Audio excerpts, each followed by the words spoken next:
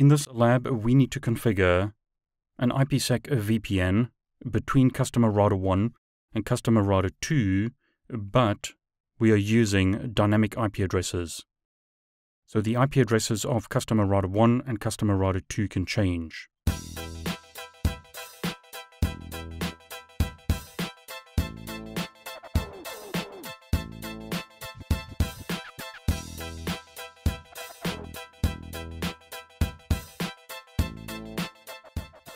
Now in this example, I'm not going to manually configure the tunnels. I'm going to use the VPN config generator, which is software that I've written. Don't do the same things over and over again. Learn to optimize the way you work. Now I wrote this software because I got tired of configuring devices individually and manually and constantly making mistakes. This software allows you to create VPNs, both simple and complex, within a few seconds. So rather than me manually configuring the devices, I'm simply going to use this to make it easy for me. I've now started a subscription-based service where you can get access to all my courses for a monthly fee, and in addition, you'll be able to get access to the VPN config generator as well as other software. I'm also working on some exciting developments. I don't want to say too much yet, but if you join my subscription service, you'll get access to some really exciting stuff in the near future.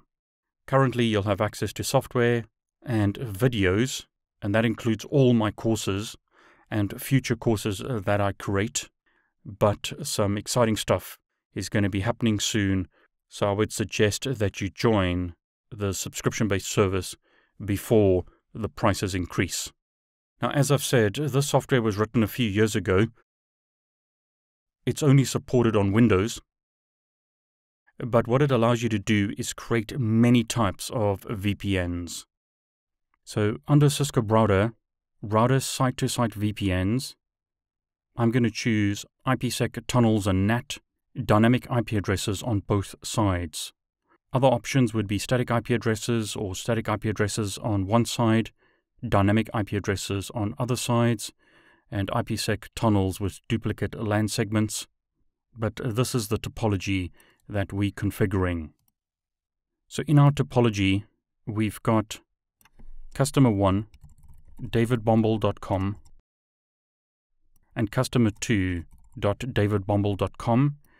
On the hub site, the outside interface is gigabit 01, inside interface is gigabit 00, and that's true on the other side, so gigabit 01, gigabit 00. So in our topology diagram, we can see that the interface names are correct for both outside and inside. We're using dynamic IP addresses on the outside.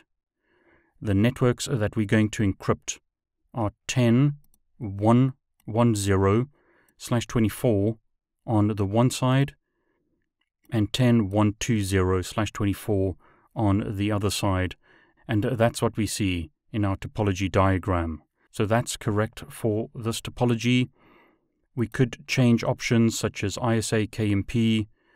We could change the pre-shared key. I'm not going to worry doing that. We could change the transform sets. We could add additional subnets to encrypt. We could change the name of the VPN map or the dynamic map. I'm not going to do that. I'm going to click OK to generate the configuration. So this is the configuration for customer router 1. Here's the configuration for customer router 2. So we've got some access lists for interesting traffic as well as for NAT. We want to NAT traffic to the internet. So any traffic from our local segment going to the internet, but not traffic going to the remote network.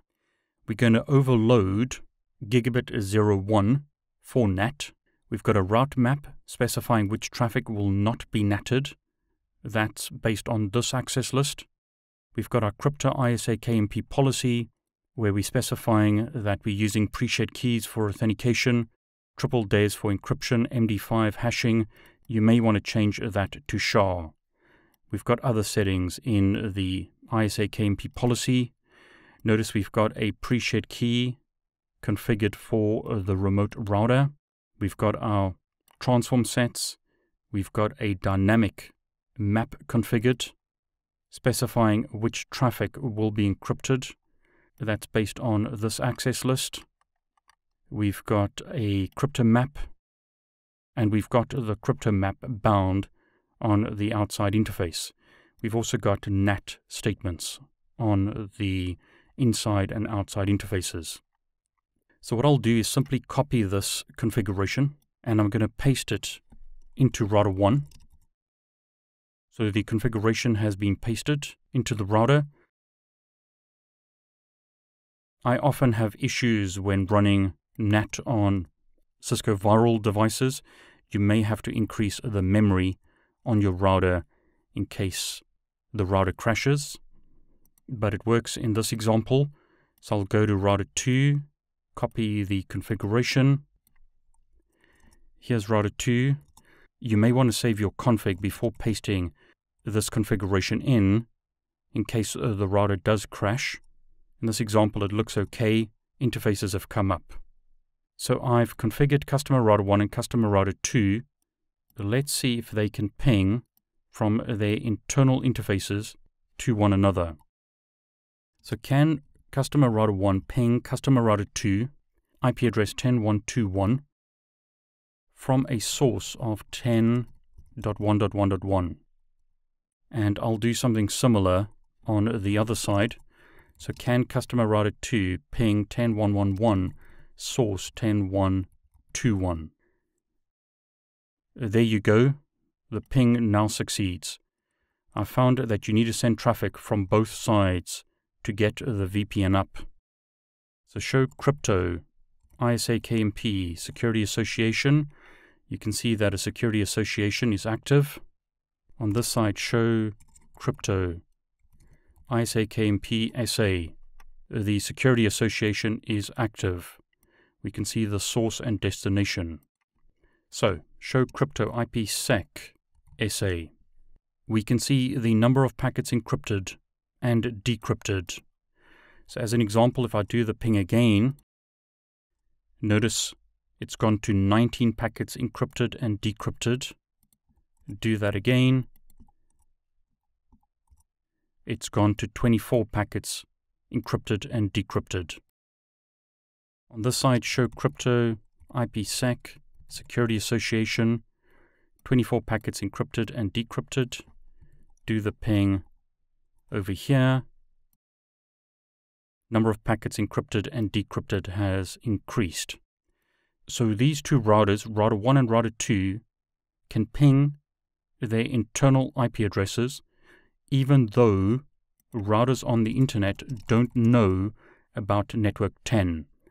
ISP router 2, as an example, only knows about network 8.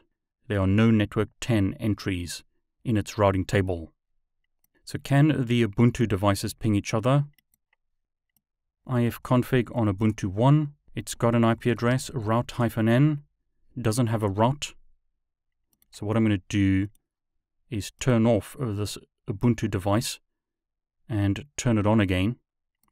What I've found is that if you configure your DHCP pools in the way that I did, with the interface being up before you configure the pool, the Ubuntu clients will request an IP address and receive an IP address before you've configured the DNS entry and default gateway.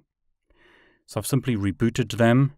In the real world, you could do a release and renew. They've both got default gateways. They've both got IP addresses. So can this device ping this device?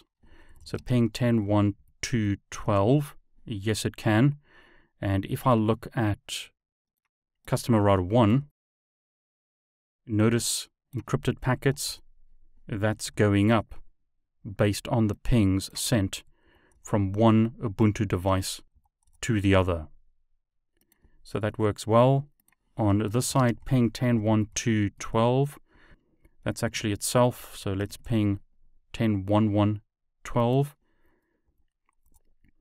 Notice encrypted packets, decrypted packets. Do that again. This is increasing again. So I'm happy with that. Can the devices ping cisco.com? Yes, they can.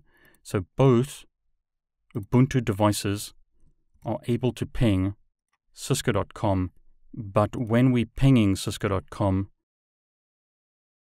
notice the encrypted packets don't increase. This traffic is being natted onto the internet. It's not going through the IPsec VPN.